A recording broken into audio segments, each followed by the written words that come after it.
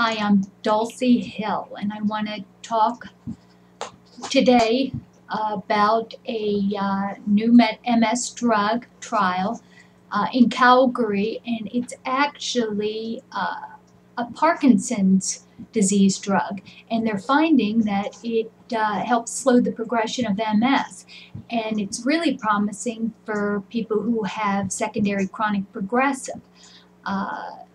Let me see. I'm going to include the link to this article at the bottom of this page, but it says it has one very well-known side effect, is that it increases the level of a certain hormone in the blood called prolactin, and there is evidence to show that prolactin is helpful in the repair of myelin. If myelin is breaking down, the nerve cell doesn't work as well, and that is part of the problem in multiple sclerosis. So I'm going to include the link on the bottom. Please subscribe. I will continue to research. I pray for every one of you. Thank you, and God bless you.